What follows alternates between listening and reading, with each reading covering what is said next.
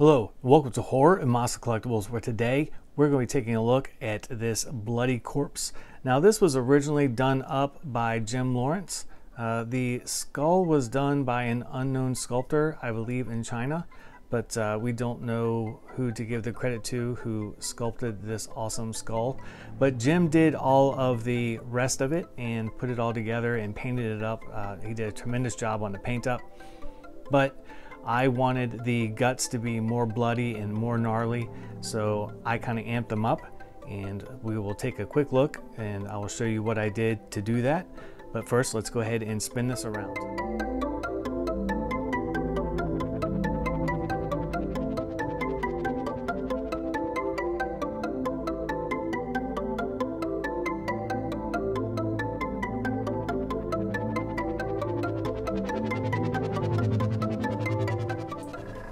Alright guys, so I figured I would film some of this as I go. Now I got this awesome blood set from Garage Kit Colors, which we have transparent blood red 1, blood red 2, and then this is what I'm currently using is wound red. And then they have a nice scar red, and then a black red. So what I'm doing is I'm going all through here and darkening in all the crevices. I want this whole thing to pop a bit more. What Jim did was amazing, and I'm still using that texture that he has on there, but I'm just kind of popping everything by adding depth and then adding more color to it. So I have the scar red in here, and all I'm doing right now currently is just shooting that all in through the crevices. I'm going kind of big right now, and what I'll end up doing is in the deeper ones I'll go with that black red, and then the idea is after this to take all the highlights in there and pop those with a brighter red, while still leaving all that coloring that he has in here. He has some really good light coloring on there, so all I'm doing is going in with transparent colors and just coming over top of all that. And then I'll add a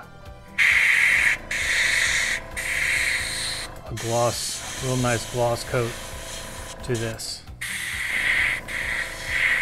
and make it all pop more. You can see the depth I've added over here versus how it is on this side. And I'll just keep on doing that. So I've gone in and done all my shading. I decided not to use the black red. The wound red was dark enough to get the depth I wanted. So now I'm going to do some highlights, and I have transparent blood red 2 in there now. You can kind of see on the paper how bright that is, and I'm gonna just go over top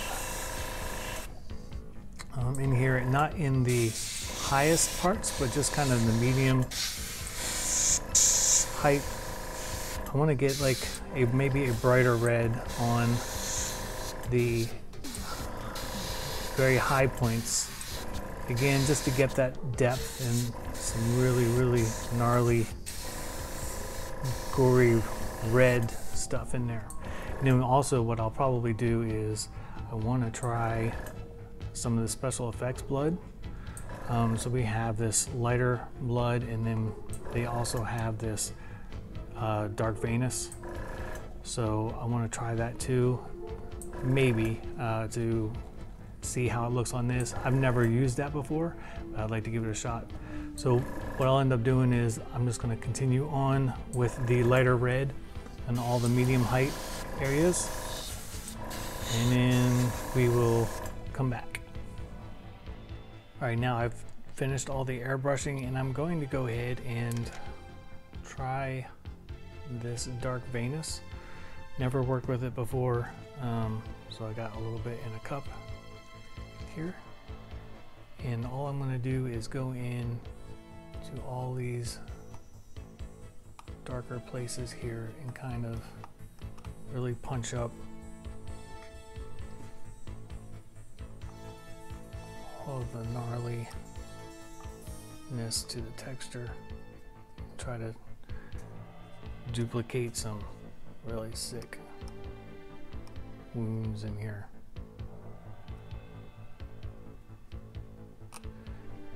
Again, with this stuff, I'm just going in, since it's the darker veinous blood, I'm just going in here to all the crevices, and I will try to use the standard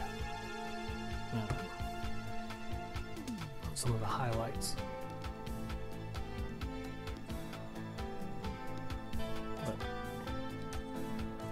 I will just keep on going on this and come back. Alright, so I've gone in through here with the dark blood, and I'm going to put some at the base and add some detail on here as far as blood that's kind of pulled up around all the guts. And kind of weten that up and darken it up through here a bit.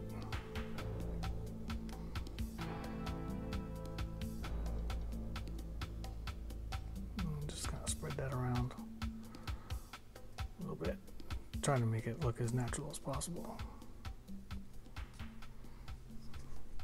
All right, so I've gone in and I've done all of the dark blood, which I also kind of pulled it up around the bottom.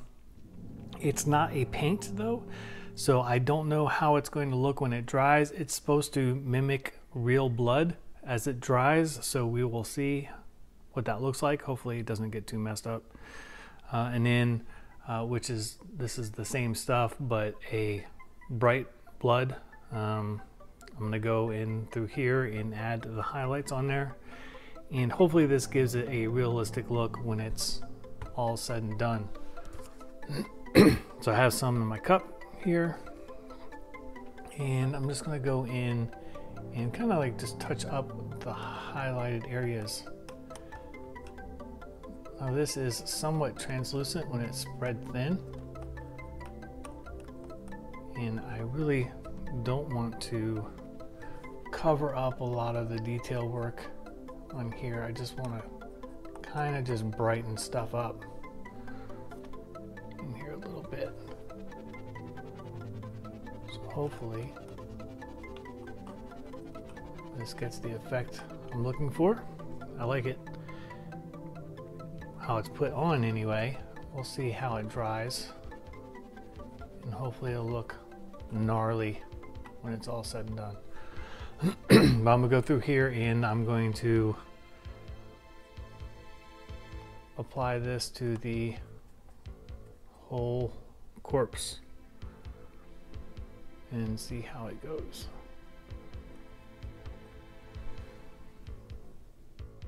Alright, so I've pretty much finished up all the blood work that I want to do. I'm happy with the colors that it has.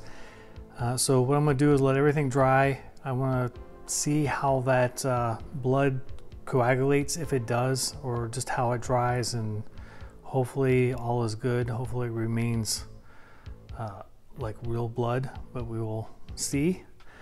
And then after everything dries, I'm just going to hit it with Garage Kit Colors gloss top coat, just all of the fleshy parts, and leave the bones dry. Just really punch up the wetness. So here are the final results after I put the gloss coat on there.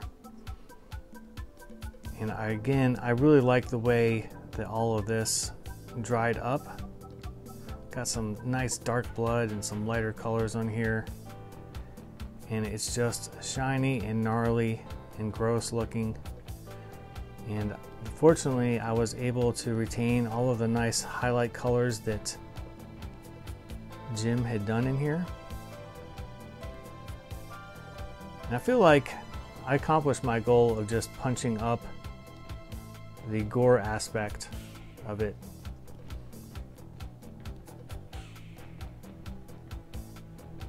And it looks quite gnarly. This is one of my favorite pieces in my collection. It's just really, really gross guts And there's so much texture and deep pockets in there. Like, I just absolutely love this thing.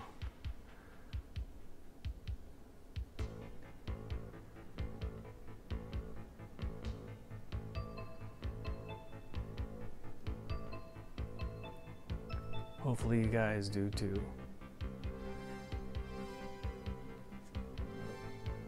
Take a look at some of Jim's just super badass paintwork that he did on this skull. I wish that I could paint that well, but I can't. I am definitely a novice.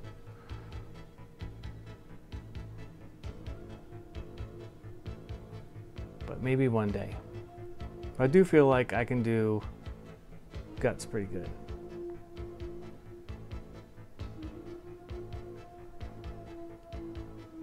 Again, hopefully you guys dig this as much as I do. Alright guys, that's about all there is to go over on this. Hopefully you enjoyed the process of making it bloody. Now there's probably 10 ways you can go about doing this. This is just the way that I tackled it. I'm sure that there's a lot of pros out there that would be able to do a better job than I did, but I am learning, and I think that this came out pretty good. At least I'm pretty happy with it. And again, Jim is just such an incredibly talented artist. I love what he's done with this piece. I wish we knew the artist who sculpted the skull, because they are insanely talented as well. So what I will do is spin this around for you guys one more time and then leave you with a couple studio shots. As always, feel free to leave any questions or comments, and I'll be happy to answer them. And feel free to like and subscribe and click the bell for notifications for new videos. And until next time, I will see you guys later.